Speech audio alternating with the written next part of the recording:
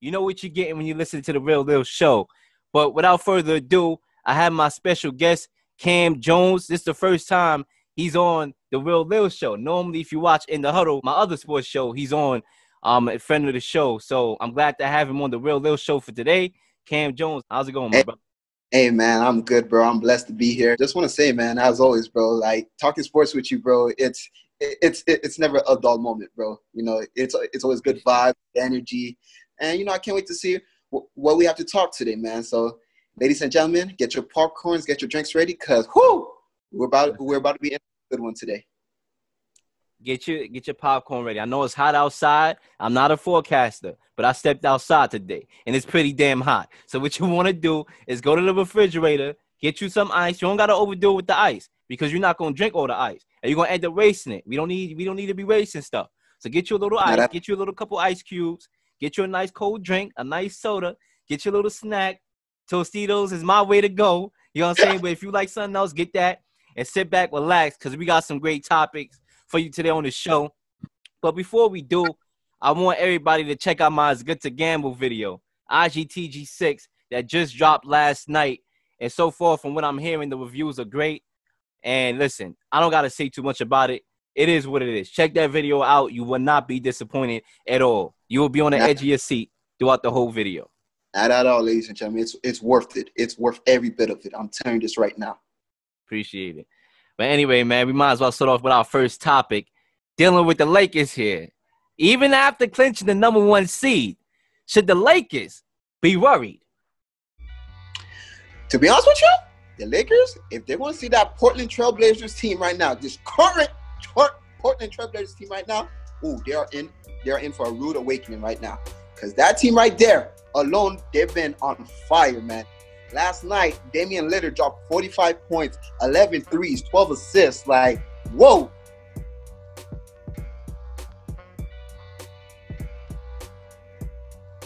Listen, this is not the normal NBA season.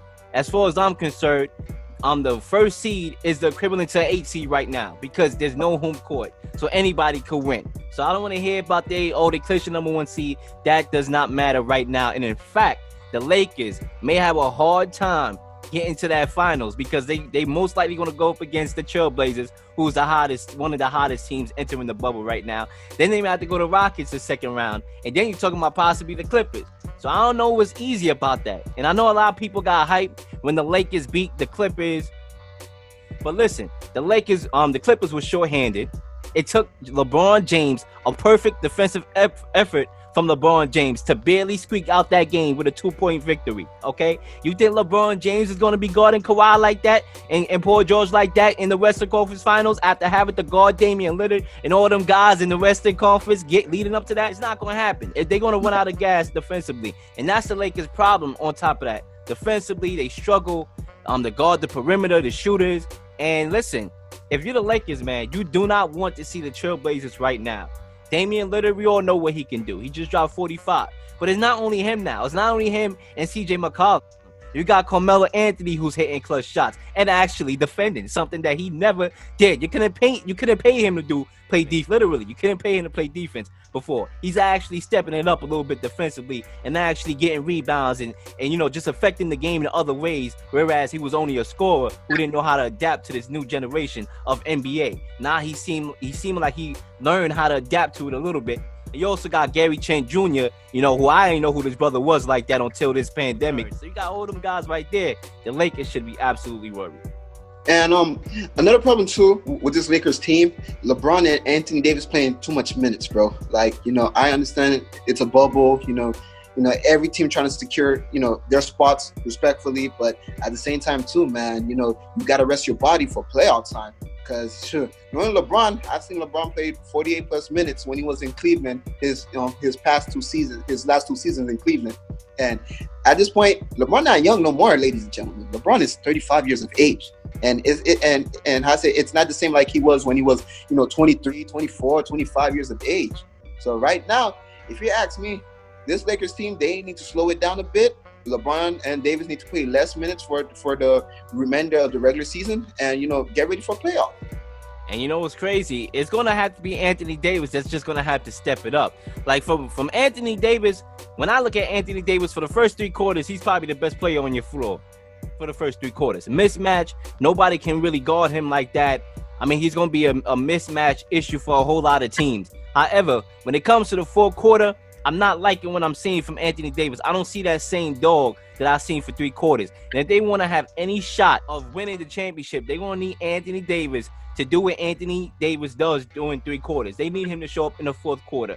All right. And LeBron James don't have Kyrie Irving to hit a big shot. It's going to have to be Anthony Davis because we all know LeBron James, even though he's capable of driving to the basket and getting to the free throw line, he doesn't do that most of the time. He likes to dish it out to his teammates.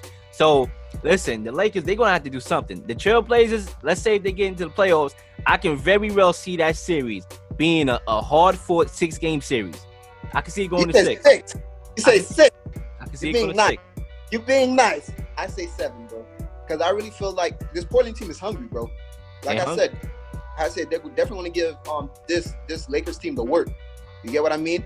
So trust me, I see this Trailblazers team, everyone contributing from Leonard to McCollum to Melo to Nurkic, even Whiteside, Zach Collins. Exactly. And that's one thing that I would say about this Trailblazers team and how they stack up. They may stack up better than the Rockets stack up against the Lakers when you think about it, simply because they have size.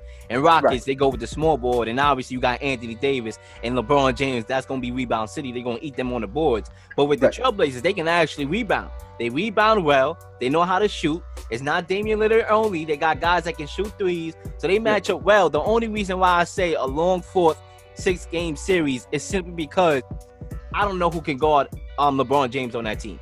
LeBron James is going to continue to go to the basket. And all depends if LeBron James put his head down and actually commit to going to the basket. And I can see that being a mismatch because we all know Anthony Davis. You remember the Pelicans beat the Trailblazers a couple years ago when the Pelicans were the 6th seed and the Blazers were the 3rd seed. And Anthony Davis, we saw how effective he was on the board. So I could see it being a mismatch. But the Trailblazers remember that like I do, and they want revenge from that because they lost to the Warriors last year in the Western Conference Finals. They remember that. Or was it the Western Conference or the 2nd round? It was one of those. It was the 2nd round. Yeah, 2nd round. They remember that. They lost to Anthony Davis before. So listen, you're getting a hungry Trailblazers team. And you know what? We penciling in like it's official the Trailblazers are going to be. It may not be, but I think it is. You know what I'm saying? Because the Grizzlies right now, bro, they losing. They've been losing, all right? They pack them up, okay? Just pack them up. Yes, sir. Honestly. And then the Pelicans, the way how they playing, I don't see the Pelicans making it at all. The way how they tampering with Zion minutes, I don't understand it. Listen, I'm tired of that. I'm sick of seeing stuff like that.